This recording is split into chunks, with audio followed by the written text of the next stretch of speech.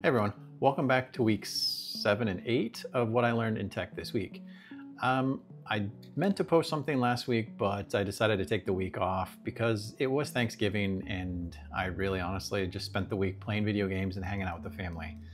However, this week already I've spent a little bit of time trying to fix my gaming computer.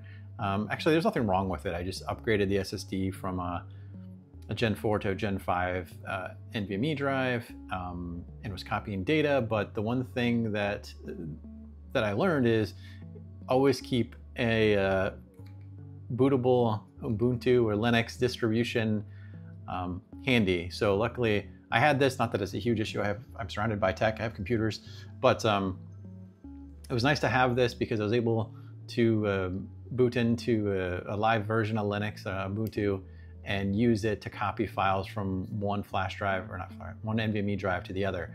I don't know why Windows was just not having it. I don't know what the deal was. I didn't feel like spending a ton of time troubleshooting it and trying to figure it out because I really just wanted to copy the drives from one, or copy the files from one drive to the other and be done. So luckily I was able to boot into Linux and Ubuntu Live, do the copy, and then reboot into Windows on the boot drive and everything worked fine. So don't know what the deal is with it, but the tip is keep this handy. So that's what I learned this week in tech. Let me know in the comments below what you learned, and I'll see you next week.